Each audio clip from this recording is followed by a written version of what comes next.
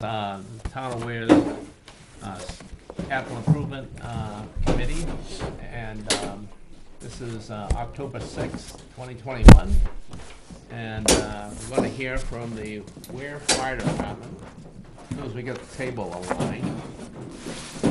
There we go. There we go. Thank you. Okay,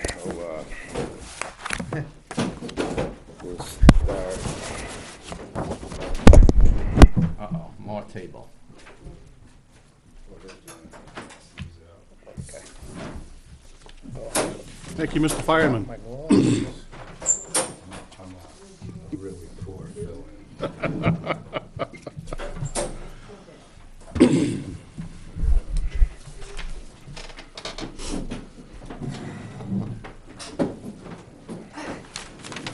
Okay, so the first, as you've seen before, we try to go out several years.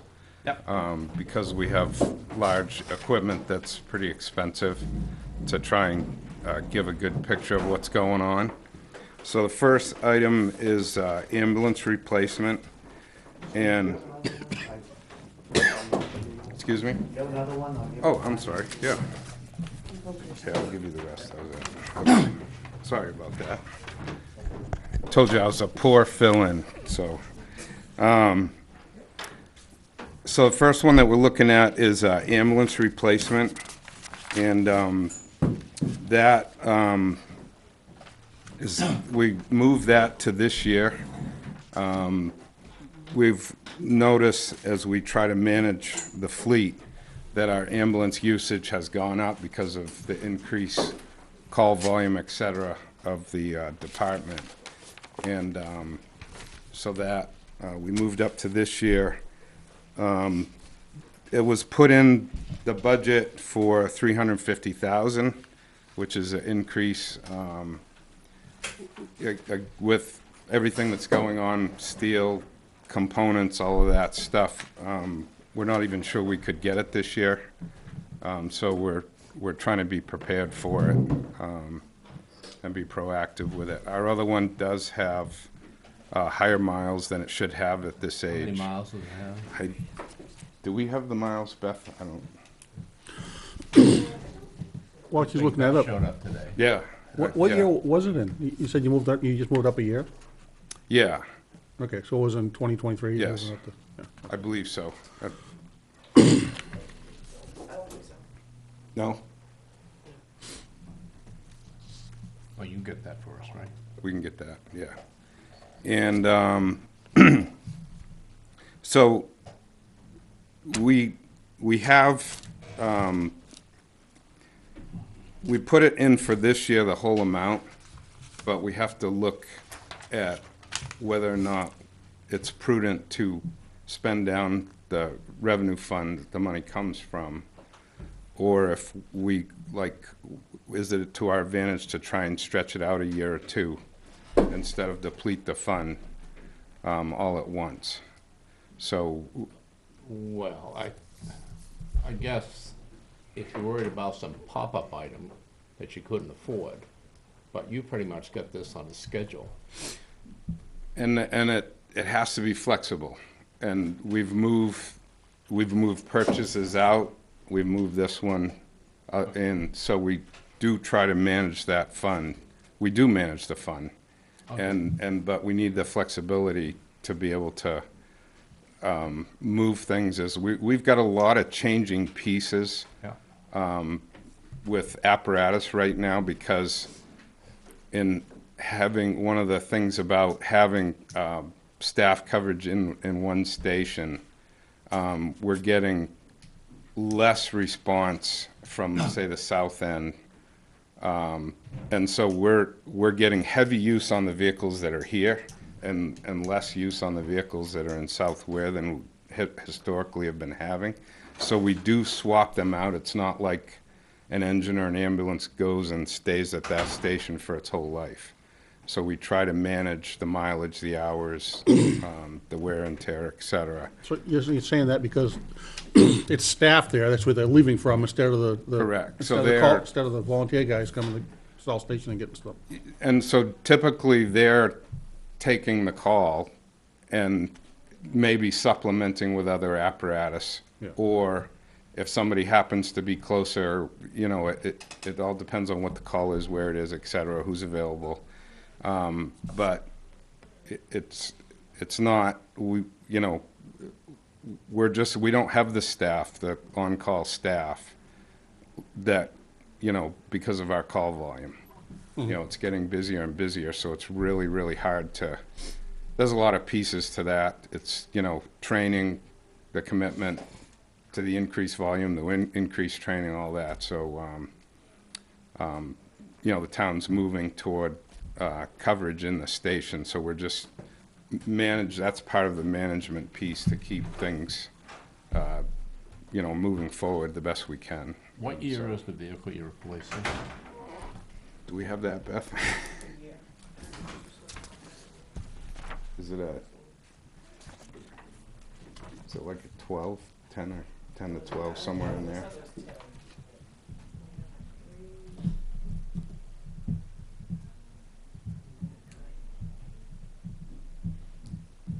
The Chevy's a 9. Oh, 9? Oh, 9. Okay, so it's, And is the size or the scope of the ambulance different than what you currently have? so we don't have the van front, Right. kind of lighter duty. We've gone to a little more heavy vehicle, and I wouldn't call it a medium duty truck, but kind All-wheel of, drive? I'm not sure if that will be. No, you're not Oh, sure? the one that we have? No, the one you're buying. I don't have the answer to that. Okay. I believe the last one that we bought was a pickup cab. And this one is a Chevy 4500, so they don't make that chassis anymore. And I believe that one's a The two-wheel one you drive. currently have. Yes. All right. And will this price include all new equipment in there? Or are you gonna bring over some stuff out of the '09? Like the ventilator or whatever you call it? Yeah, so, well, the equipment that goes with the ambulance typically comes with it. I'm not sure about the cot, because I know we got new cots last year, I believe. And so I'm not sure if that will be transferred over. I'm just trying to figure out, is the 350 for the vehicle, is 350 for the vehicle and all fitted up? It should be, I will just make sure, but I believe it's gonna be fitted up, except the monitors are separate. What monitors? The cardiac monitors. So you'll bring that over? Yeah, well, the next presentation will be those. Okay. So, More requests. Yeah. Well, yeah, I'm trying to figure out what he wants for this one. Yeah, Okay. But like you said, the cots are new, we just bought those last year or something, right, so. the cots. Yeah. We bought 2 cots last year that they're way different than, Yeah, the back savers ones for, Yeah. yeah. I don't Is there even a know. special rail that they were? Okay. I honestly, I haven't seen them, so I don't, I was off the board for a couple of years. Have just gotten back on, and so trying to get back up to speed. Plus, I haven't used any of that type of equipment for about 7 years. So, Are we done on the ambulance? is there any more questions or comments? I just like the mileage, and we should get a profile of your budget on your, Yep. what do you call it, the revolving fund or whatever it's Mhm. called, Special revenue. special revenue fund. Again, I know I'm a poor fill-in, so I apologize for that. Anything else on that? All right, then we have the cardiac monitors. And plural, There are 2.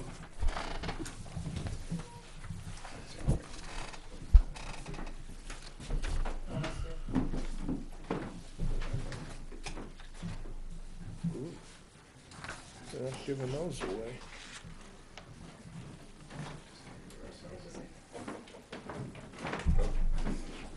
Don't need to open them. Wait a minute. Sorry. I think it's just like one. Steps. Okay, So this is for the 2 cardiac monitors, which there's one for each ambulance. So you're gonna upgrade both, so? Yes. So those monitors now, this is a kind of a planned replacement. The current units are 10+ years old, it says right there, and at the end of the life cycle. I know that we had one repaired recently, and they were able to repair it, but they said that like if the motherboard goes, you can't get those anymore. So they were strongly recommending that we replace them. And you want to replace both vehicles at the same time, so you don't have a training issue? Yes, well, so they were bought at the same time when they were bought, and we generally like to do that because having 2 different styles, accessories, all that, it's a lot harder on people to be able to jump from one to another. And they are, And how old are these, when they originally bought, do you know? says they're 10+ years old here. They ones worth that we anything? have. What are you gonna do with them? Were there any value to them? What are you gonna do with them? If there's any value, we'll probably trade them in toward the new ones. I don't know if other agencies that aren't necessarily emergency agencies would be interested in them or be able to Yeah. utilize them. But we don't, it's not like we can go get another one if it fails and we're on a call. So, Yeah, I don't know if there's any other, like the school or anything else in town uses them, or, well, these aren't like the AEDs that are out there. oh, okay. Those are specifically for untrained people to use. Well, you follow the instructions. Right. It's good to be familiar with them, but this does a lot of things that those AEDs don't do. You can see the rhythm. It tests for O2 sat. Some of them will do like other gases in your system and stuff, and it does a lot of things for you. Pacing, if you need it, things like that. So they're about, well, they were about this big, so they're pretty portable. So you could take them like in a house or in a building, but then carry them with you, so that they're not attached in the ambulance. So it's easy to just I'm sure the new ones will be in and out. smaller. Yeah, Was this planned for this year? I believe so. Okay. That's I mean, Been I don't thought know of if for a last while? year's. Once that one broke this year, I know it was a push to get it in. okay. Yeah. Then that I may- wanted, my yeah. question was this out in 2023 and you're pulling it back like the ambulance? I can't answer that question, but I'll find out for you. Or the question is, were these requested at all sometime in the future? If this is a 2024 because you had a breakage or the aging. We should have had this on some kind of a cycle. Yeah, I'd have to look back at last year's and tell you that, or I can ask the question. It's not, I would be surprised if it was totally out of the blue. Ooh, I do it. Okay? Anything else on Other those? questions?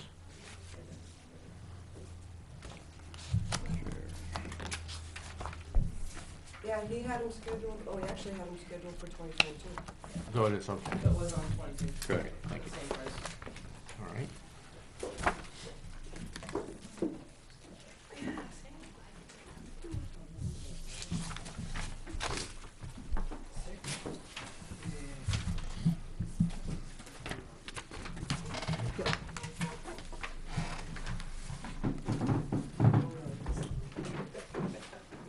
His head's gonna blow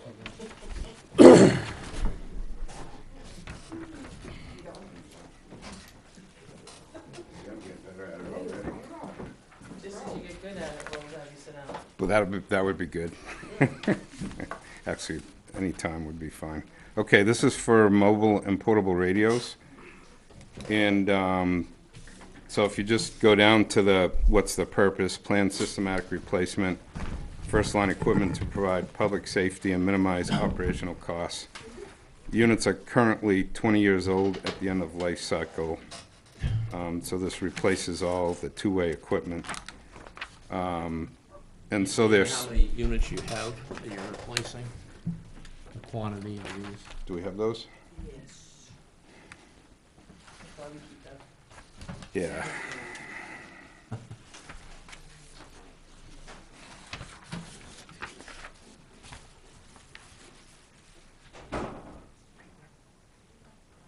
We can hear you. Yeah, we talked. So while she's looking for that, so this is, we put that in for 2023. And right now, we're showing the funding from the ARPA funds for that. ARPA? There's 35 pagers, 35 portables, and 6 mobiles. Say that again, 35 pages. 35 portables and 6 mobiles. Mobile is in a vehicle.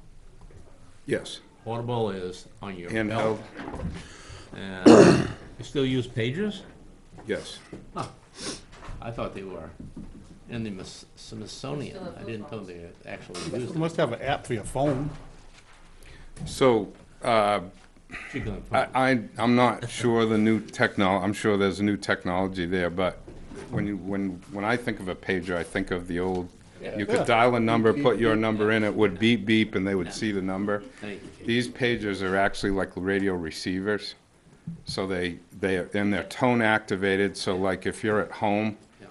and you're asleep or you don't want to listen to everything that's going on, so when they activate the tone that there's an emergency or an announcement they want you to know, it opens up that receiver in the pager.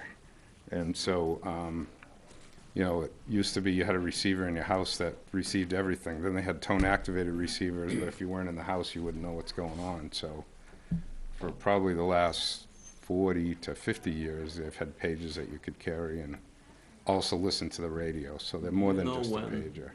this equipment was bought?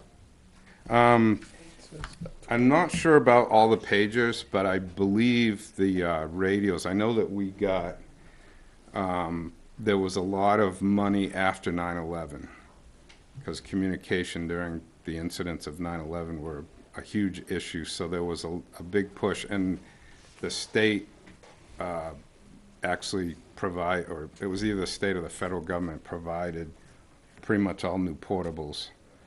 So you're going, And so mobile radios. you probably don't know what the model for the new one is, do you? I do not. Okay, I think the police have the APX 6500 with 66,000, I think. And I think that's the one that does, it's programmable. Yeah, like everything else, even, you buy a smart TV and it's 2 years old and you think you have the latest technology and you find out it's obsolete. I have no idea how, what different technology there is now, but, Okay. yeah, so. So you got the same number of portables as pagers, so I'm assuming 35 people have these things? And do they have both? Do they have a pager and a portable type thing? I believe so. And again, the pager is like this size. Yeah. No, I So understand what you're saying. you can carry it yeah. around. The mobile, the portable radio is 3 times But the size. if you're like in your car and you need to talk on the radio, with a pager, you don't have the ability to communicate. It's only back. one way. So, and also part of the communications issue and for safety is that every person at the call should have their own radio in case they need to call for help. Right. It used to be. No, I understand that. It used to be the officer or the crew and say the fire department would have the portable. You wouldn't want to have a guy in a burning building that And- needed help and couldn't call for it. Yeah, but your crew could get separated, and that happens, so, everybody for, standards now has to have their own radio. Yeah. So the benefit is they're able to talk, like, from their own vehicle if they don't have a mobile radio too, so. Any questions on that? Okay. You're being very good to me, I appreciate it. Well, we're not done yet. I know. I can always run. Naomi, get the door. That's closer. Okay, the next, second, let me check. I'm trying to go in order here, so.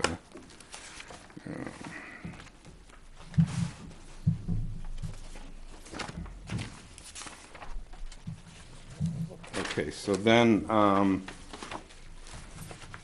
the next item is the utility truck, which was scheduled for last year, and we moved it back. So we're looking at, Now, so, when you say utility, is this the F-350? Utility pickup.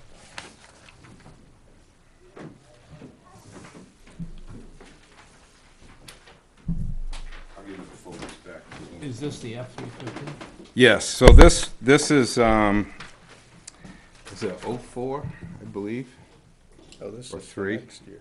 uh, 2020. The current, the utility truck, the Ford F-350.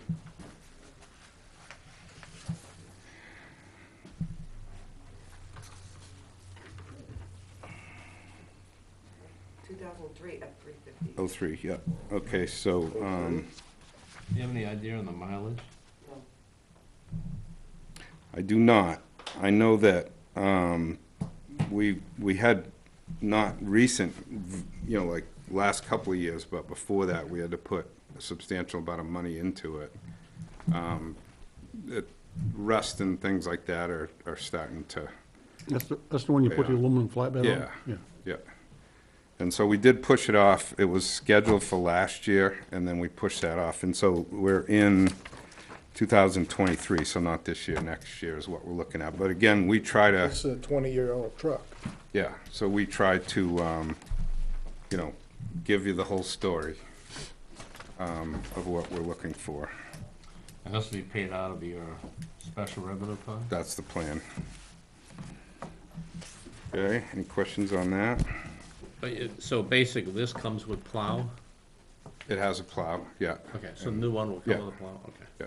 Is it a pickup or just a cabin chassis you're gonna put? I'm not sure. Sorry. No, I don't know if the plan is to transfer the beds on that one over, or if we'll just go with a pickup. We Oh, did is that the bed aluminum because, bed? Yeah. yeah, we did that one because the old Right, pickup it's bed was rotted. rusted out. Yeah. So, All right. I'm not sure. I don't think you could get a $75,000 one with a new bed. I get an update. Yeah, it is amazing what state bid will get on some vehicles. It kind of depends on the quantity. They have, how it works, right? They have the list, and if the state or towns and cities chip in and they buy a lot of those vehicles, then it's amazing how, It's pretty much they popular, take off popular the price. vehicle, so you can probably Yeah. get a pretty good price on that, yeah. yeah, so, that, we'll see what happens, but like I know the police vehicle, well, the base on the Tahoe was like $37,000 for the vehicle itself. Yep. So this vehicle, if whatever upfit we do, probably wouldn't be like that extensive as something like that, the police vehicle was, so. But I can give more information for you. Yeah, I think buying these vehicles is gonna be a bit of a crapshoot, especially 2 years out, So, because you don't know what the hell the price is gonna be. no, but, You don't know if they're gonna have chips. no, but that's part of the management that we try to do to, It's a placeholder. yes, help with all of that. And so if we're ready to move on, I'm ready. okay. We're moving out in years. Yes, and so this is another out year, which is the next fire apparatus. It says fire engine, that would be the pumper.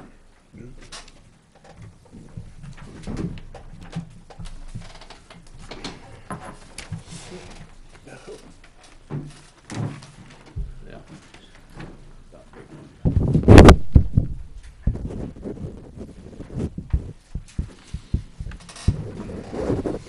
And so this,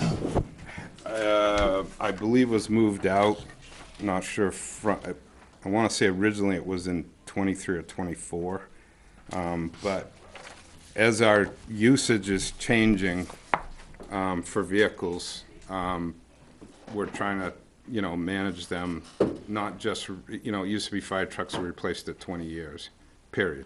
And they were lucky to make it that far.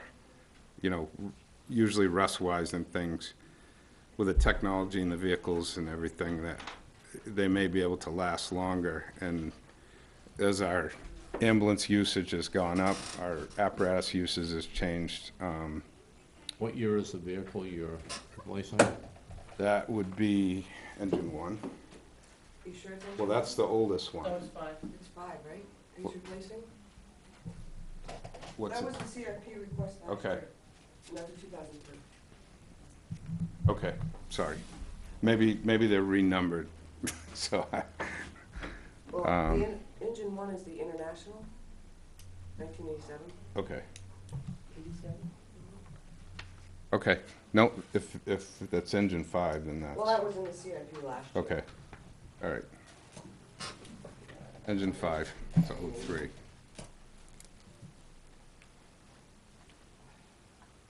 So is this, will this be the truck that goes out with the ambulance? Well, so this is basically a fire attack truck. No. It has water, has a good, usually minimum of 1,000-gallon tank. Large fire pump, has to have a certain amount of hose, both hand lines and master stream device. And then, of course, air packs, et cetera, other equipment, tools, things like that. So if you get a fire call, that would unless it's like a brush fire, the forestry would go out. But for most of our fire calls, that would be the first out vehicle. But don't you usually send a fire vehicle with the ambulance run on the vehicle If accident? a lot of, yes, for So something like that's not that, replacing this. yeah, well, so a lot of times, I'm not sure exactly how we run. I'm not involved too much in operational things, but we also have a rescue truck. Not sure, I don't believe that has a tank on it.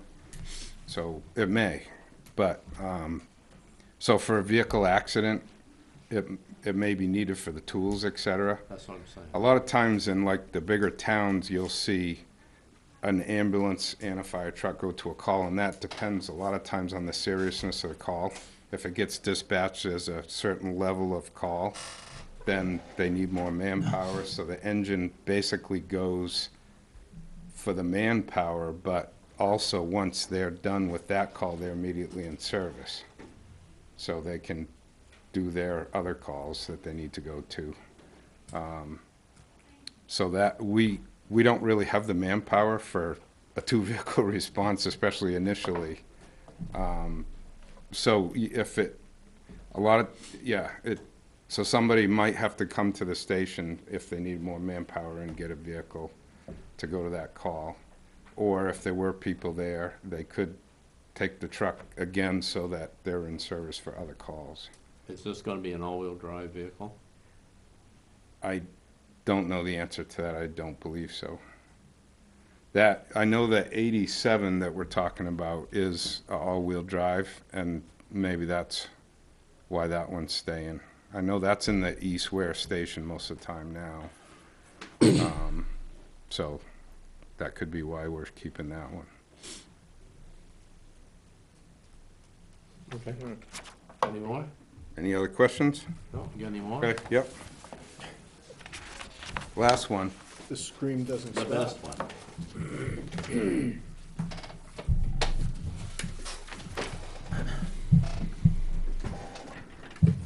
Tanker.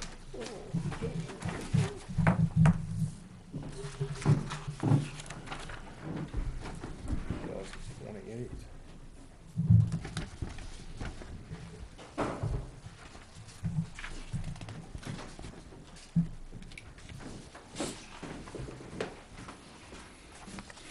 Okay, this is another large truck, which is the tanker, and it's a little more of a specialty. The engine that we talked about, I talked about all the equipment that it has, that typically would go to the fire first, and then hoses, equipment would come out, it would get as close, you know, hopefully as practical to be able to fight the fire, stretch hoses, et cetera, from it. And then the tanker comes in second, it's its main job to supply water for continued operation. So the current one that we have is, 2006. there we go. So, again, this is, you know, we're showing out in 2028. And so, you know, that's still a ways off. I know one of the things that the chief and I have talked about is,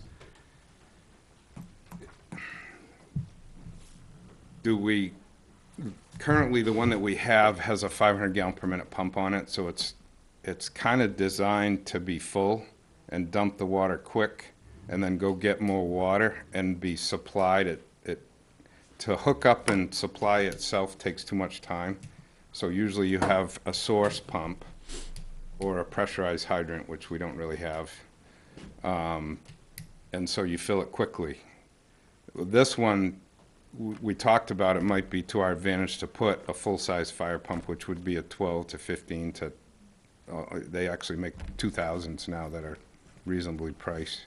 On the tanker On the itself? tanker, just so that, for instance, if we're at the end of a long driveway and the pumper's up at the fire and they lay a line in to supply themselves, then instead of trying to go up the driveway and get stuck in the driveway, not stuck because of mud, but stuck because other equipment and everything comes in, it's got to be able to leave if necessary, or with a big tank, it makes a good reservoir so it can supply the pumper and get fed from other tankers.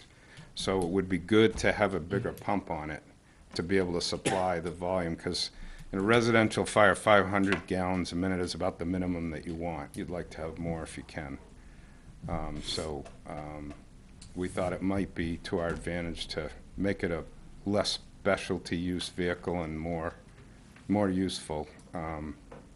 But I don't believe that would add a lot of money to the cost compared to what the benefit of that vehicle would be.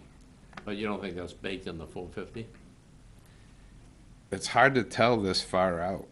You know, we're doing our best estimate and again, that we're, you know,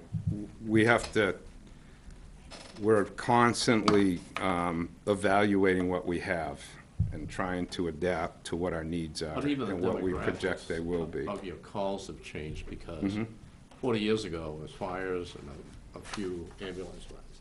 It's been flipped. I mean, we don't really, with the advent of, you know, fire inspections on, you know, furnaces and chimneys and stuff like that, building codes, there really aren't that many house fires. You do have one. Yeah, You gotta respond. right. Whereas before, and you may not put the wear and tear on the vehicles you currently have. They may just grow old as opposed to worn out. So technically we're getting less fires, but so instead of firefighters, you could call them problem solvers. And occasionally the fire is a problem. Yeah. And so that, you know, EMS is more of a prevalent issue. But you still have to be able to do that if there's a fire. Oh, yeah, yeah. And so a lot of hours, you know, fire apparatus always got a lot of hours in usage on for training. And that's actually changed, that you have to do more training now because you're getting less experience in a real situation. So that I'm just guessing that the usage may not be going down as much as the call volume looks like. Okay. And so it's instead of getting your training on going to a call and then evaluating what was done and what went well and what didn't, you're having to do more and more and more training to get that experience that you're missing from doing the volume of calls. Does that make sense? Yeah. Okay. So that's Yeah. what I consider. And we still have to have the equipment to be able to do that job should that arise. So But again, so that's, part of the fire service today is, that evolving, changing. It happens sometimes that if you get into a replacement, just, okay, we're gonna replace this vehicle with a new one, but that vehicle may be obsolete. So, we're trying to not fall into that trap.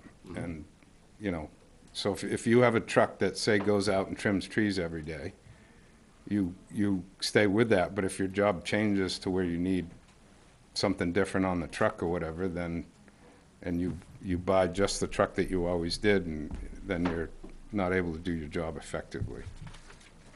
So Any more? that is it for today, sir. Thanks. I had one question, I don't know if Sure. Yep, you know the answer or not, probably not. probably not. You say the number of calls is going up and up and up and up for ambulance calls. Mm-hmm. Do you have any idea how the revenue is going on an annual basis? Yeah. I guess, 5 thumbs up. figured that part. Are you prepared to talk about that? There is a large increase this year over last year, that's for sure. We do estimate that we're estimating, forecasting that it's going up about 2.5% per year. Okay, A conservative estimate Yeah. for the fund.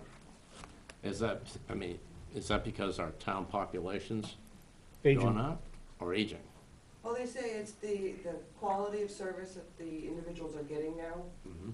so, and there's more transporting and the types of calls are more. We've also, a huge credit to the department too, is that billing, one of the components of billing is the services that you're able to provide. Yeah. And there's 3 levels of EMS providers. There's the basic, advanced, and paramedic.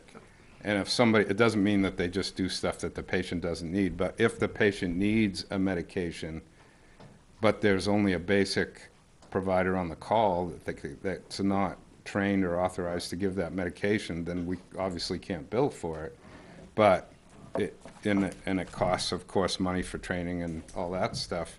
But to be able to provide that service, and to the department's credit, we have a lot of providers that have taken advanced classes, and so they're able to provide the needed skills. And some of that increased revenue has come from the ability to do that. And not to make more money, but to be able to provide the service that the patient needs, so. But the side benefit is that it does allow us to bill more money. Very to good. help pay for that. Thank you. Anything else? Do we have All right. anybody other than the fire? Bruce, you want to do the master plan? I didn't bring anything with me, did you? I think we made copies.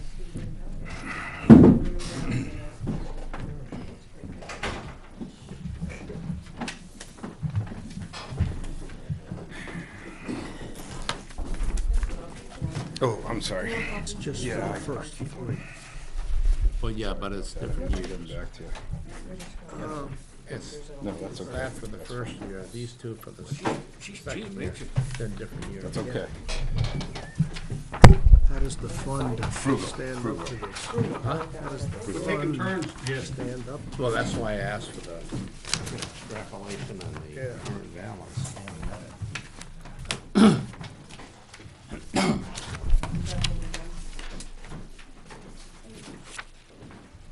Take your extras if you have any. Do you have any extras?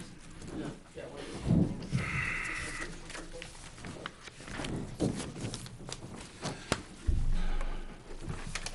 This is a planning board request for money for our master plan update. Our master plan, the current one is 2005. RSA recommends, it doesn't state you have to do it, but it strongly recommends that you don't go out more than 10 years with them. Obviously, we're out beyond 10 years already. And because it takes a little while to put these master plans together, we want to do it over a 3-year period, because it takes some time to do the studies and all that. So it's really, even if you tried to do it in 1 year, you probably couldn't get anybody that would be able to do it in a year. So we've got a couple rough estimates that 60 $60,000 seems like a workable number. So over 3 years, that's $20,000 a year. And by the time that would be complete, 4 years from now, because if we do it over 3 years, it's gonna take the end of the third year to do it. Our master plan will be, 2005 to 2025, it'll be 20 years old. So we really need to address it.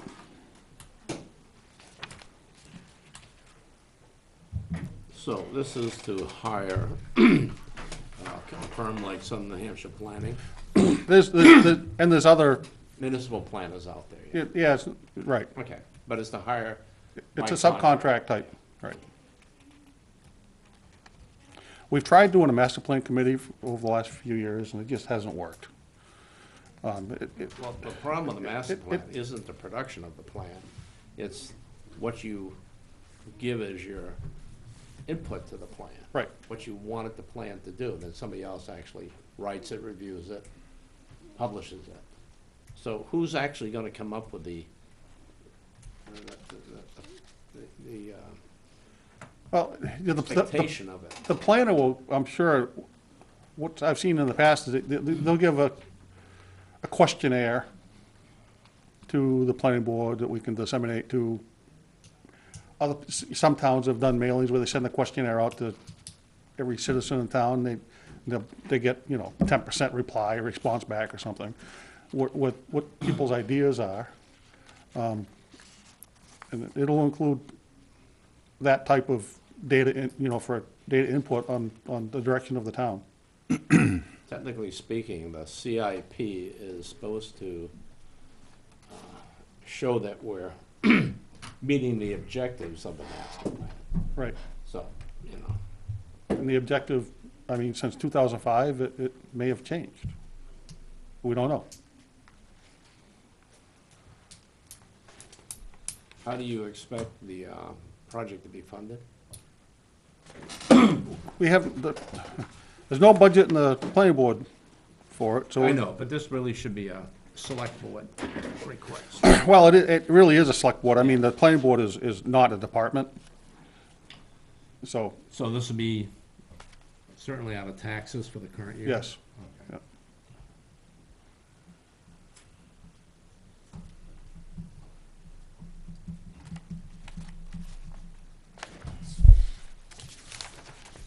Any other questions? Yes, well, I'd like to make comments about it. I know that there's a reluctance to spend money for things such as this with the voters.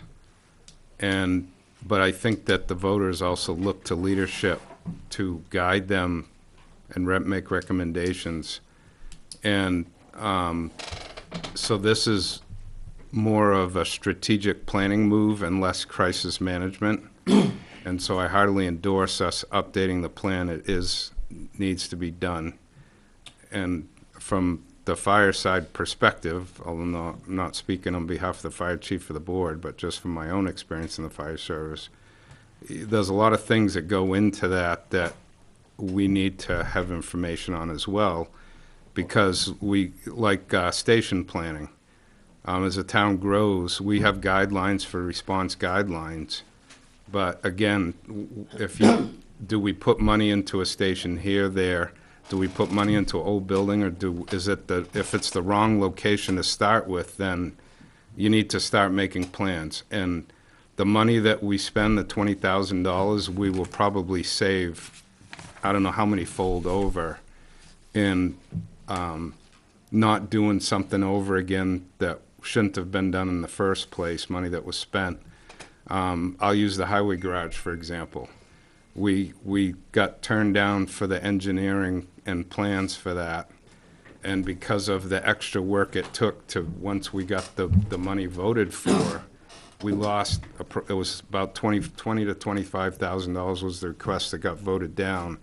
And in my estimation, we lost about $250,000 in value from the time we got the money voted for till the time the building was built because of increased construction costs. And so that was a case of, 10% of the money could have saved 90% of what we spent on it. So, I think I think that it's a good idea to do strategic planning, set goals. You know, your master plan can help guide the selectmen and the other departments in setting goals and establishing priorities. Any other questions? Off the hook, Bruce. Good. Take a seat. Good job, Bruce. You want me to do my thing quickly? Yeah, we don't know what we're doing, you can, This is like committee day. Yeah, I guess it's committee day, huh? John, you may want to relocate. oh, I didn't bring that down. Well, what are we I going didn't to bring do? it down. I think you're just gonna talk about it. Why talk? There's no pictures. Oh, man. Well, I didn't bring down your presentation. Well, I meant, you have it electronically so we can put up there. I do. Oh. That's her computer, not mine. Do you have it in your system? We can do it next meeting. Hang on, we'll see if we can find it. She's gonna let. It should be your favorite presentation. Well, you got 10 minutes, right? 9 minutes? We should let him do it now, so we get a time limit.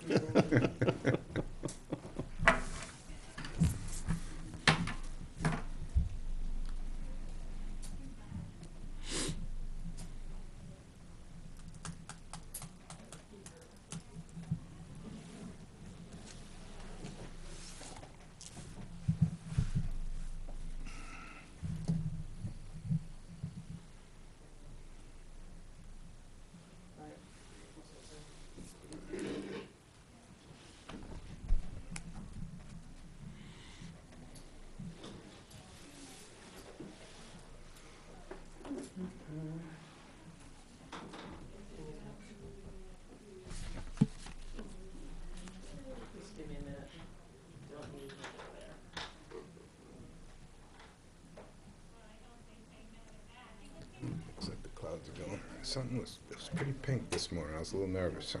The sun over the horizon. We need rain.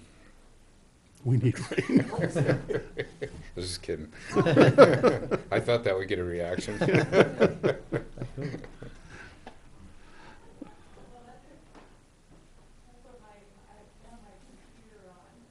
We didn't even have any red seasons this year on fire, did we? I mean, In the beginning. July 1st, it started No, raining, we it hasn't went- stopped. We were still in drought Yeah. Yeah, in in June, Yeah, and then the rains came. yeah. Yeah. I think it was more than 40 days and 40 nights. I heard Concord, I don't know if it's true, but I heard Concord had 29 inches from July 15th to September 1st. Yeah, We're I supposed to believe get it. we're supposed to get an inch a week.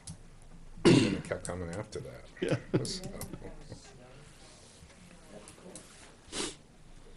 Saved a lot on fire calls in the woods this summer. I don't know if you could start a fire if your life depended on it this year in the woods. You have to really work at it. Hard to start a fire in the lake, right? I'm right upstairs. Wade through all those emails. Log in your,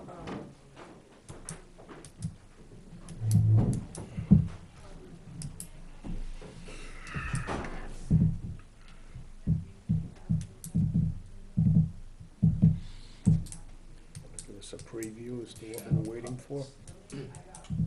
Maybe the only view.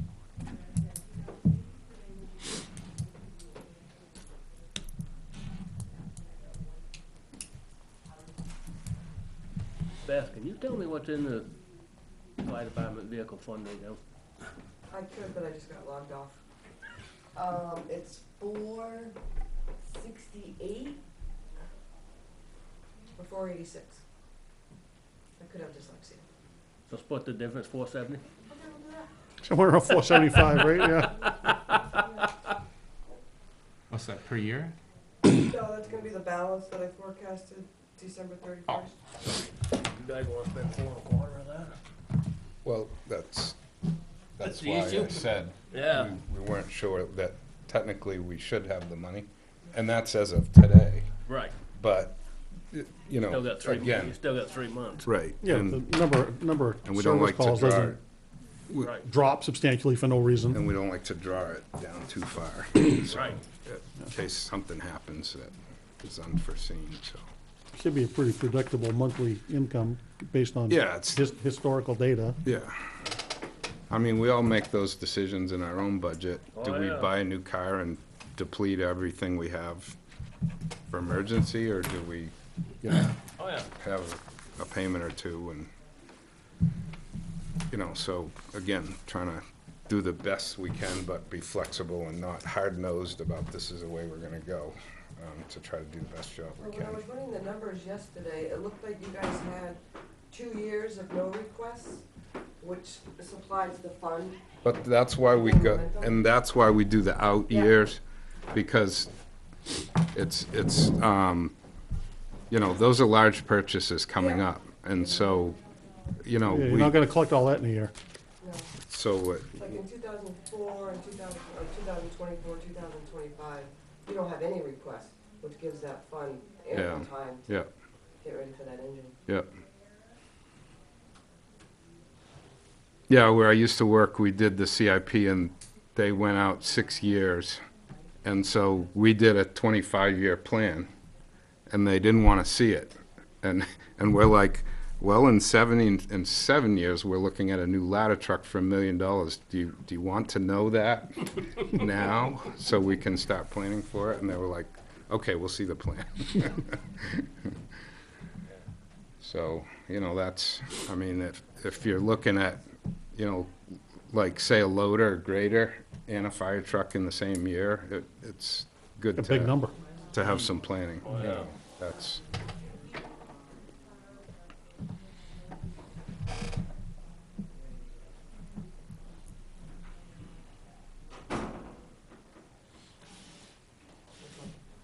So road solution presentation?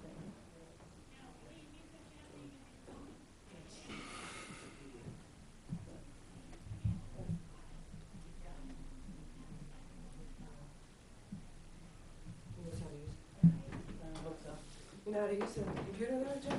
Yeah, You can just advance when I ask you to. Yeah.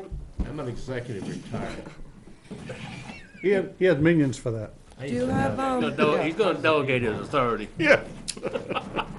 Some days I didn't even show up. presented by Jack, oh, I can edit that, Jack Dibbin. you guys might want to sit on those 3 seats.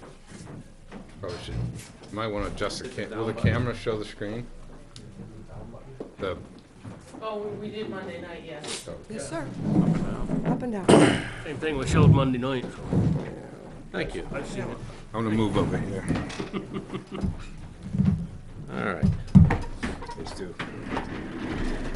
Welcome to my world. Back in December 23rd, 2020, the Board of Selectmen hosted a Motorola Zoom to pursue new upgrades to the emergency services radio system, the town of Ware. Since that point, I worked with the stakeholders, PD and fire department, regarding their communication systems. Motorola and a company named Two-Way out in communications out in Portsmouth. They do a lot of installs, and they also are a qualified supplier and installer so that it meets the warranty requirements.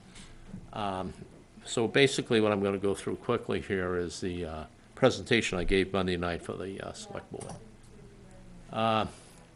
Speaking about, first of all, the police, try to find a robust solution.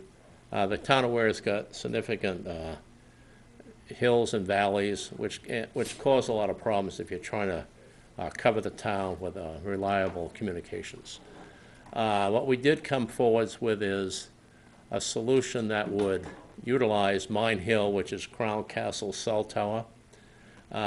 We have an agreement, apparently, that allows us to put our antenna equipment on top of the cell tower. And if you could actually see through those trees, it'd be right through up on that hill.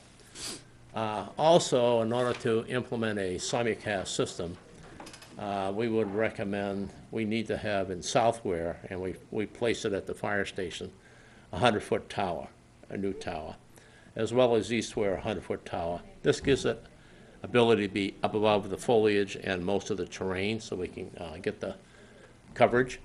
And because of the hills and valleys, especially on Chase Park, that's really down in the valley, and if you didn't have a receive site, and I'll explain what that is, or a cleft, you'd have a lot of missing area around the lake of Chase Park and everything to the south of Cleft Dam. That's really shadowed by the dam itself. Every effort was made to avoid any unnecessary towers, and also we would require some significant costs for fiber optic telephone lines. We would use microwave connections for that. And also we want to make sure that we don't have to purchase any private power property, pay rental, or if we did buy a piece of property, we wouldn't want to put a mile road in to get to the top and put all the power and utilities. So we try to be mindful of minimization as far as the infrastructure goes. Just for everybody's benefit, this is a simulcast is simultaneously broadcasting, meaning that you have two towers. In our case, we'd have three towers, and they're geographically spaced so that we get the appropriate coverage across Town of Ware. The issue with this is when you transmit, all the towers transmit at exactly the same time. And that's kind of a trick to get the timing down in the microseconds so that you don't have one transmission stepping on the other. Everybody gets the chance to hear it at the same time. So this is the issue on the simulcast system versus a single tower that we have today. This is kind of like the simple block diagram. I guess we're down for the count on this one. East-Ware station's up top, South-Ware station's on the bottom. Mine Hill is the controller station. To the left for the fire is at Wolf Hill in Deering, right off 149. To the right are the two, and the yellow is, excuse me, the red is fiber optics connection to the two receive sites, Clough and Chase Park. This shows the block diagram. This is, if you look down on Google, these are the locations, and everything to the right, the one going to the left to Deering, is for a future connection for a capital system. We'll get into that a little later. The four on the right, the two greens and the two reds, the greens are the fiber optic connection, excuse me, the green is the microwave connection. And because we can't hit a microwave shot to Chase Park or Clough Park, Chase Park or Clough, we're going to have to use fiber optics connection, which is through the regular telephone company. Just give an idea, most people think of a radio as like a CB radio, fits on your dash. Well, these are actually racks of equipment. The rack is, that equipment is 19-inch wide, can be up to 20 inches deep, 22 inches deep, and you stack them in a rack, you screw them in there, and you need a shelter or that has a rack in it to accommodate. You can see Mine Hill has got the most equipment. It has all the timing signal stuff, and the remote sites in the form of East-Ware Station and South-Ware Station has some of the equipment that Mine Hill has, and even less out of Chase Park and Clough. Wolf Hill is on the left-hand side. The reason for the green showing microwave links and the purpose for the red is to show fiber optics. This is kind of a simple view of how the microwave pass will work. The one on the left for fire department in case we do that. Mine Hill to East-Ware to South-Ware. And it was, the height of the antennas was predicated on the terrain in order to get the microwave straight shot. For anybody who doesn't know, microwave is like a parabolic dish, and you have a receiving parabolic dish, not unlike a flashlight where you try to concentrate the beam in one direction, and you hope to hit the other device, truly line of sight. I don't have my little thing working, the battery crapped out. But Mine Hill is on the left, you see the elevation. Southware Fire Station is on the right, at the top of a 100-foot tower. So you'll see just skimming over the treetops is the direct line of sight that the microwave tower would make. Now, practically speaking today, there is a UHF connection down here. Sorry, my back, right here. And the tower is going to be 20 feet lower today. They're going to put an extension. Castle Crown is going to do that. So even today with the UHF return path, it's plowing through all those trees and that property. And that's why our system doesn't work. Our transmit antenna and our receive antennas are not high enough to get reliable communications. This is like you took a slice of the earth and looking at sides, so Mine Hill's here. So you can see where just by putting a 100-foot tower in Southware, we're just barely making it through the trees. Every time you go through trees, you have an attenuation, scattering of the signal. You lose the power on the other end. That's the issue with the town of Ware's current system. So that looks like it's assuming like the tree height is 50 feet tall? Pardon? That looks like it's assuming the tree height is 50 feet tall? Well, that's probably not exactly the scale. There was some, No, you look at the bar on the left-hand I'm side. just saying, that's to approximate the tree line. Yeah, Okay, based on the Google map. Yeah. So they took Google Map and they have an application they can buy, which twists it on its side, no, I understand that. right? Yeah, I know what a cross-section is. Right. So this is an example of a microwave link, but it also is emblematic of what the town of Ware's communication is now, because most communications have to plow through 2 or 3 miles of foliage and dirt to get there, and it's not going to do it reliably. This is my little spiel, digital versus analog. Everybody running around with a cell phone today, it's a digital system. Anybody running around with a cell phone 20 years ago, it was an analog system. What was the problem with the analog system? It was continually blasting out the same power. What does the digital do? It monitors the amount of distance, connectivity to a tower, and it will attenuate your portable radio, the power output, so it matches the need of it. So it allows the battery to last longer. It's just a way to manage the transmission. You'll also see this little curve right here. An analog system, you tend to lose quality of your hearing as you go out further, the signal gets weaker. It rolls off precipitously. Whereas here, this is sort of like a NiCad battery. This is sort of like a lithium-ion battery. In other words, it works until it drops. So you get this extended coverage with a digital handheld versus the analog, and also the quality. The quality of the analog, of the digital signal, is almost the same up to the point it stops. So whereas the analog does degrade sort of gracefully, but you don't go as far. But that's a big issue when we're talking about whether you have a digital system. Today they're all analog, okay? So another reason why the distance and the quality of the signal that's received is garbled.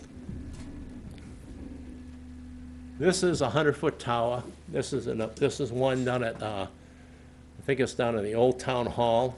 I had them give me a picture. 100-foot tall. People have come up with the issue of drop zones. Well, there is no drop zones, meaning these are designed to withstand what would be expected for environmental in the given area. this particular antenna was designed for 110 mile an hour, 3-second gust. It was also designed for an inch and a half of ice. And if it was on a shoreline, it would be done for wave action, or if it was in a seismic rich area, it would be done for earthquakes. So basically, every one of those little sections you see on the tower, they're 10 feet. So the first 4 are exactly the same thing, just stacked up. Every time they go down here, they get a little bit bigger. And the material gets thicker, and the cross braces get thicker as well. This is the diagram that an engineer drew up specifically for this application. It's a tripod, meaning it's got 3 legs. It's got 3 legs. And these sections get progressively stronger, and there's a bigger span on the 3 legs. And it's all delineated in that area, showing the design. So basically, the design of this is done through this ANSI TIA, American National Standard Institute, telecommunication industry. This is basically what everybody uses.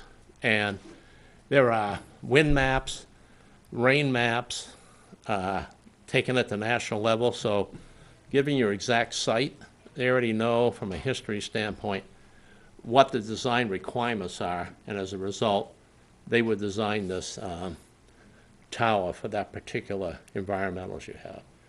And if it falls down at 110 miles an hour, I'm sure the buildings and the power lines will already be down at 90. So this is meant for this kind of a terrain. Now, when they come out to do this, they would actually look at the topography, because Southware kind of hides behind a hill. There's a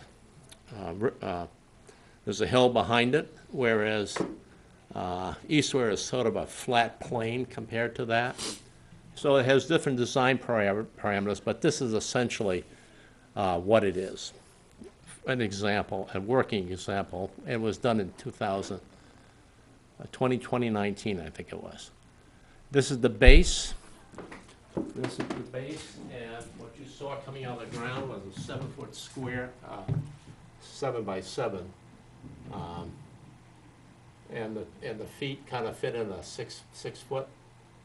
And you'll see here, there is a foundation starting at 4 feet, coming up 18 inches, cutting back, coming up 7, coming up the rest of the distance, 2.5 feet.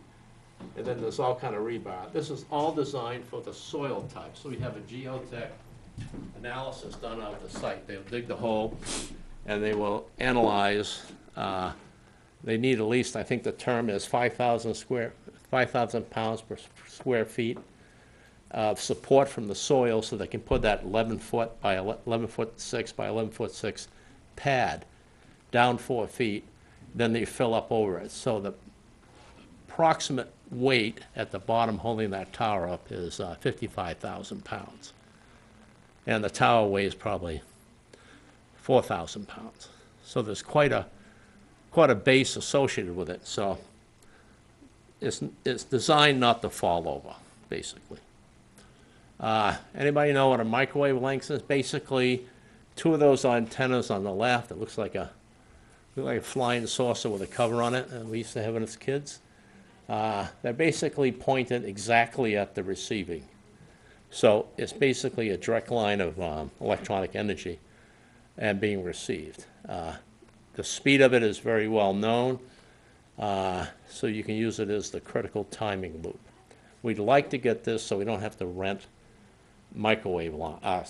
fiber optic lines. They tend to get expensive because you got to pay for them every month. We try to minimize that. So right now we have 3 of these. We have 2 of these links for the town of Ware PD. We'll need another one if we go to Wolf Hill. This is a coverage map for the police digital system. We don't have a coverage map of today. It doesn't exist. It was basically, we got this much money, where do we have a location? We put repeaters. The repeaters were placed for geographically spaced for opportunity, not where they should go. And the height of the antennas were halfway up the trees, so we don't have, the $25,000 we requested last year would have paid for an analysis to show just what it is today. We don't have that. But what this is what it would be if we implemented a digital system with 3 towers and 2 remote sites. You see Chase Park is a remote, Clough is a remote, Mine Hill is the prime, South Ware and East Ware are the other towers. Town of Ware basically comes right here. And I got a slide, so this is how far it spreads. You got 100 watts of power will go way across the county and out across other counties. It actually covers a lot of New Boston too, by the looks of it. It does. Yeah. Matter of fact, you'll see it later. It's all about having the right placement of the antenna, the tower, and the antenna on the top, and having the right height and the right placement. Now, we were constrained by using properties that we owned. And one of the things we also looked at was having power available, so we didn't have to put a mile of power or fiber optics to get there. Or constructing a road. Let's say if we had a piece of property on top of a hill. We'd have to pay a lot of money just to even get up to that point. So the whole intent here was to minimize the infrastructure cost. This is the Town of Ware coverage, excluding all the other. This is the border of the Town of Ware on that map. And this is if we had, mobile means vehicle. If you got 100 watt in a vehicle, key the mic, you get 100% coverage of the Town of Ware. Here's Lake Horace here. This is River Road here. The next slide is if you had a 3-watt handheld. Okay? This is like if you're out in the middle of the woods chasing somebody, or somebody's lost in the woods and you need to make communications and you only have 3 watts of power on your handheld. This is 100 watt in the vehicle. Whoop. Keep going, keep going. Got it? No, keep going, one more. We have duplicates, remember? We did this before, right? We did this one. There we go. You got suit up. We did. I guess. This is the same map. But see that little spot right there? You see that little spot right there? Those are the only places in the Town of Ware that the Longley Rice propagation study that was performed to create this map showed that the probability of getting there is not super reliable. But those are tiny little spots, and they could be caused because when they took the LiDAR database, which is a fancy way of saying an aircraft flew over the property, Town of Ware, with a laser. And this laser, frequency of the laser, goes right through foliage and penetrates the ground and gets a reflection back. So you know where the aircraft is, you know where the, in terms of space, GPS, and you can know how long it takes for the laser to get back to you. That gives you the altitude or the topography, and you know the angle of the microwave during the sweep, the laser doing the sweep.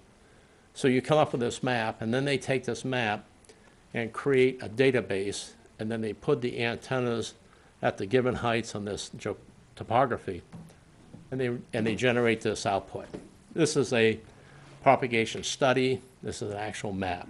So basically, if we didn't have Chase Park or Clough, most of the area around here would be colored in like the lake, because the lake's at one height, and it usually has steep banks going down to it. So you could almost see the profile of the lake that wasn't able to be used for the 3-watt handheld. Putting a receive station there, and likewise, coming down here in the river valley where River Road is, the dam right here is high enough so that East Ware would be shadowing that area, it wouldn't be able to penetrate. So we put a receive site on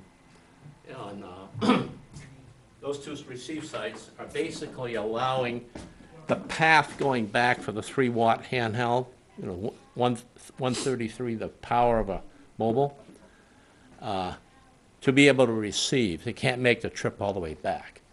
So basically with 3 main towers, well, one we have use of called Mine Hill, putting 2 up, Southware and Eastware, and 2 using these same towers that currently where a repeater site is at Clough, and Powers there as well. We can implement a 5-site system to give essentially 100% for vehicle communications, and for all matters, 100% for the 3-watt handheld.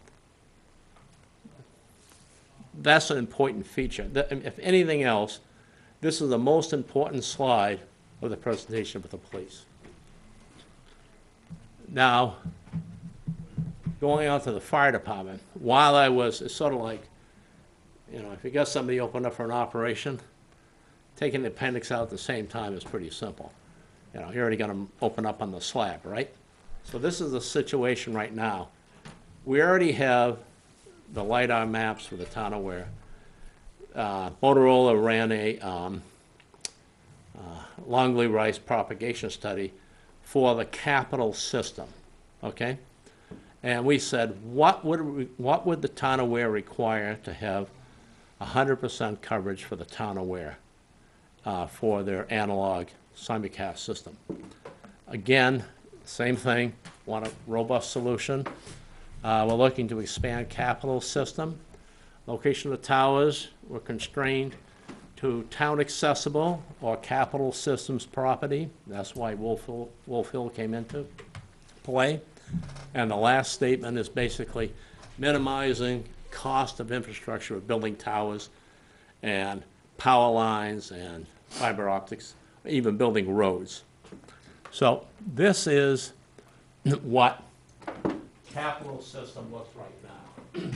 And it's capital because it's a Concord-based system. There are towers out here, here, all around us. We currently don't have one in the town of Ware. So basically, town of Ware is right here. You see there's a lot of gaps. River Road. That's an example of Lake Horace. So basically, the southern part of the town is cut off, which happens to be the most population. So if a town of Ware was to put a single transmit receiver on Mine Hill for the fire department's frequency, it would change from that to that. So now it's a little dramatic because it came in size, but still, if you go to town of Ware now, you don't see any voids for Lake Horace. You don't see any voids for South Ware coming down through the river valley there on River Road. Even all the southern towns, New Boston, have got excellent coverage, and this is with vehicle 100 watt, analog vehicle 100 watt versus the digital. I don't know why Capital, all their radios are programmable to digital. I just don't know why they don't go over and get much better communications, but that's the way it is. And this all exists, and you pay a fee to join the club for their dispatch. This is what the town of Ware looks like with a 100-watt vehicle radio using Capital, complete. This is what it would be like is if you used Capital with a handheld. This looks a lot like the police if you didn't have it. In other words, you don't get down in this river valley here in River Road. You don't get in the shadowing over here of Mount Williams. You don't get in the deep area here for Chase Park. And here's the backwash area of the dam, and you got a piece up here. So, from a standpoint of, rather than spend all the money to upgrade the fire for the town of Ware, you could incrementally add just one transmitter receiver on Mine Hill and effectively take advantage of all the other sites, because sort of like having flashlights pointed at a single point. If you can't make it with one, you get it with another. Like if you're in the room, you'd have shadows. So you have a chance of hitting it. If it went back here, you'd have a lot better chance locally if we implemented Mine Hill. Wolf Hill is located over on 149, in Deering, just outside of the town of Ware. It's like 6 miles away from Mine Hill. So, the feasibility of implementing this is there. Technology is there. Now the real question is, what's the cost? This is the way it works. Excuse me, Frank. Motorola's piece of this, for the electronics for the most part, is $718,000. This is for the police digital system. Two-way communication would do most of the antenna placement, probably even the purchasing of the antennas. They're a mechanical device. The wiring going down, if you need a tower, they would build a tower, they would hire the contractors, all this. So that's what two-way is. So basically, when we were told back last time they were here in 2020, Motorola was in person, they said a simulcast simply cost about $1 million. At the time, you didn't know that you needed the 2 receive sites. So that's why it's up a bit. Now, if we were to take advantage of capitals for the fire department, it wouldn't use the East Ware or the South Ware or the 2 receiving sites. It would basically use Mine Hill as a location, and that's why the price is down. Location for the transmit receive to expand the capital system, and the rigging and all that stuff on Mine Hill and on Wolf Hill. Wolf Hill has to have a microwave dish pointing towards Mine Hill, and Mine Hill has to have one pointing back to Wolf Hill, so that there's a communication ring there. And that will allow the Town of Ware Fire to expand capital by those 2 things, microwave tower on upgrade on Wolf, because Wolf Hill's already got the transmit receiver. We're just adding on to it. And the total is $209,000. It assumes we're doing it at the same time as the police, because there's some economy of scales here where some of the stuff needed for this on Mine Hill is already paid for here, just the way I broke it out. I did take a swipe at doing Benji's DPW, but I didn't get a cost from two-way. It's basically putting an antenna up on Mine Hill. It's not very complicated. So now, I did talk to Motorola and two-way after the selectmen's meeting, and there is a way. If the Town of Ware wanted to go forward with just the police, when you have to go back on the tower again, you need to have essentially an engineering plan drawn up because you don't own the tower. Crown Castle owns it, and they're going to give us the use of it. But if we go back there again, we got to do a lot of the legwork again to show an install, design it all. It appears that for the future, with not a lot of transfer of funds, to make this number here such that the mounting on the tower on Mine Hill could be accommodated, and you could upgrade and include the fire station sometime later, the fire communications. So I didn't do that originally, but I did have a talk. So Motorola, two-way communications would go down a little bit for the fire because you're moving it into the police number, so you don't have to go through the whole drawing set again in order to get permission to put your equipment up there, like the microwave dish. So, and we'll size the cabinet such that it will accommodate the fire in the future. So, unfortunately, this is the cost, but you're going to get a 21st century communication system. And by the way, nobody installs repeater sites like we do anymore. That was a stopgap measure because nobody had the electronics capability for doing precise timing for multiple transmit antennas. That's come about in the last 20 years. And basically, we installed the staff, basically the best we could afford for grants that we got. Fire department got grants back in 2000, I think, Bobby Richards. And they started populating the remote sites. They work, but they don't work very well. The problem of transmitting through all these trees is that it works better in the wintertime when there's no leaves. Okay, unless you got snow on all the trees, then it doesn't work as well because you got all the water in the form of snow and or ice. And when the wind's blowing, believe it or not, it changes the radio path. So it's all but slightly, but if you got 1,000 leaves between you and the transmitter, and they're all swaying, the quality of the signal degrades.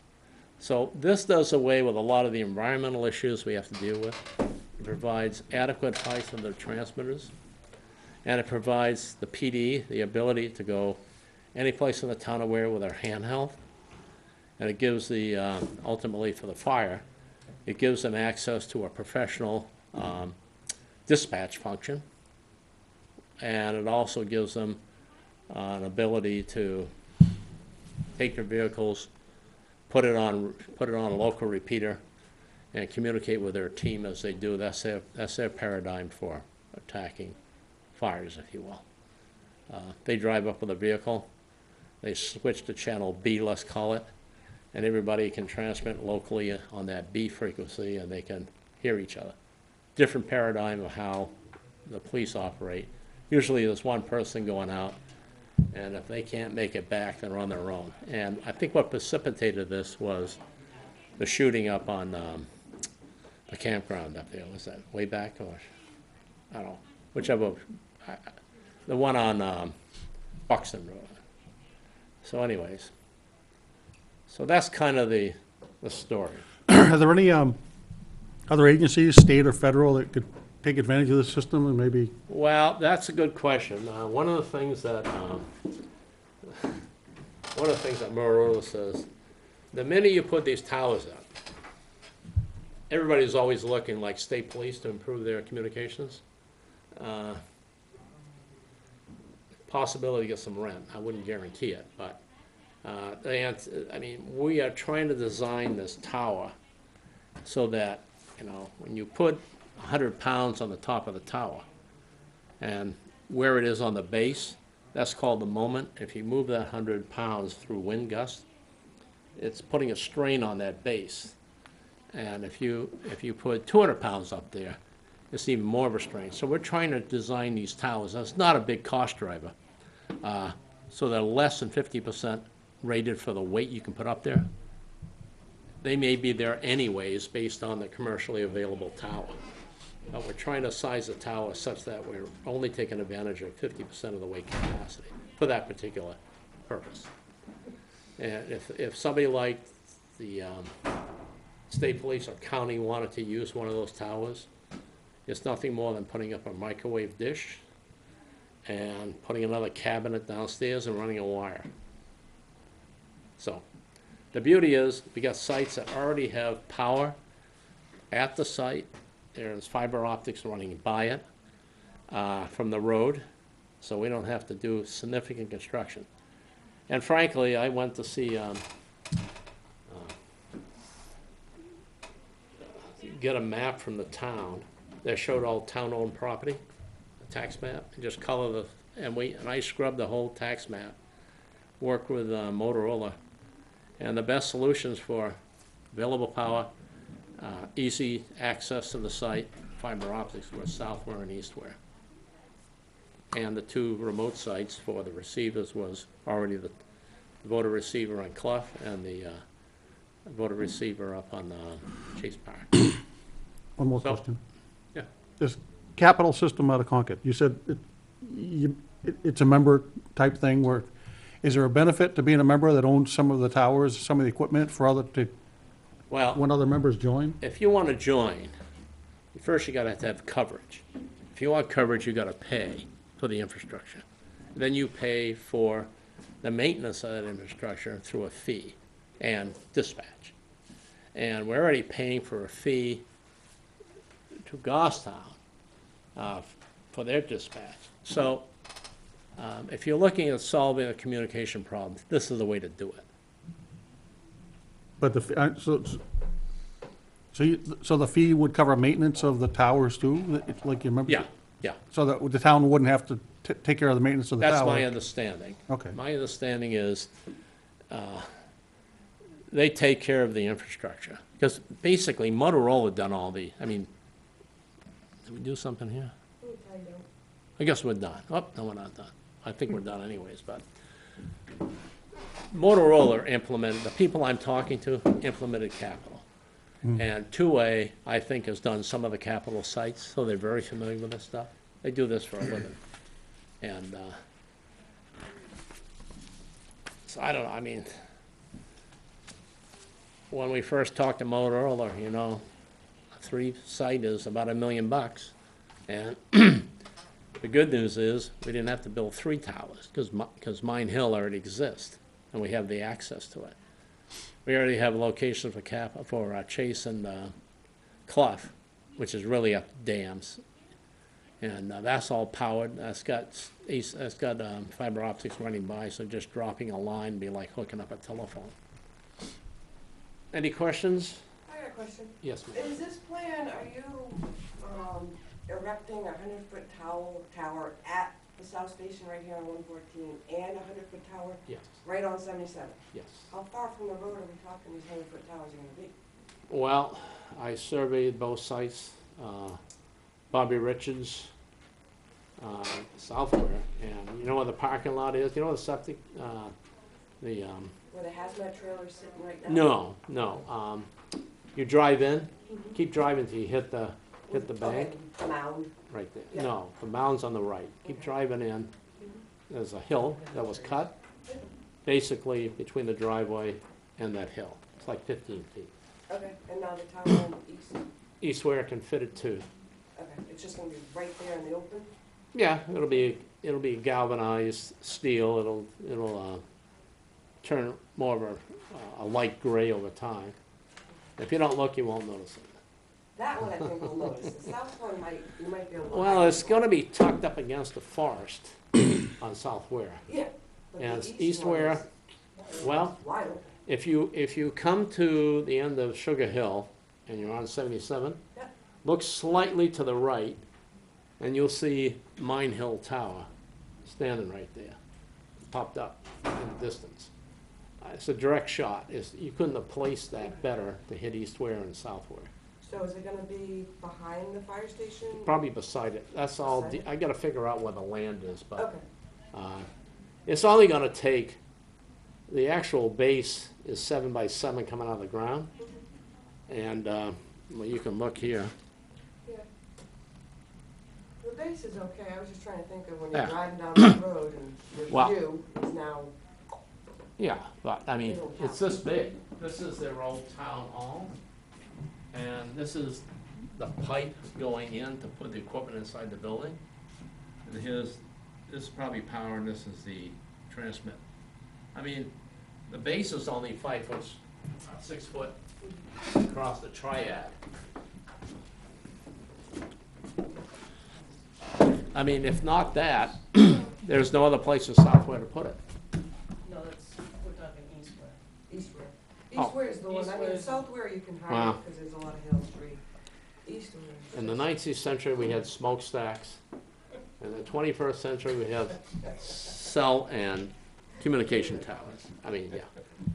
I mean, it's not a huge, I mean, the base in the ground is 11.5 by 11.5 square. 55,000 pounds worth of concrete and dirt on top of it. So, and the little cabinet is not very big that houses all the electronics. And these aren't, it isn't a radio like you would see in a CB radio or even in a police car. This is this thick, 19 inches wide, 20 inches deep, all contained, receiver, transmit receiver, and you get your timing signal and all your piping for your electronics in the other one for the microwave and all that stuff. So I know it's a lot of money, but if you want to get coverage of the town of Ware, and frankly, capital, I mean, New Boston's got perfect coverage if we put that tower up on Mine Hill, and most of Mount Vernon. So, but that's another problem for another day. I'm just saying, this is what I presented Monday night. I just thought it'd be important to let them know. And I'm gonna work with Motorola to see if we can, if we go with the police first, most of the structural stuff to accommodate the fire department, which is really bracketing, could be done, and all you do is add a microwave dish. And these microwave dishes are approximately 40 inches in diameter. They're not huge. If you go on 100 miles, they become 20 feet in diameter, but so they're relatively small. Any other questions? Bless you. Bless me. Someone has to. Oh, it's Jane. Thank you.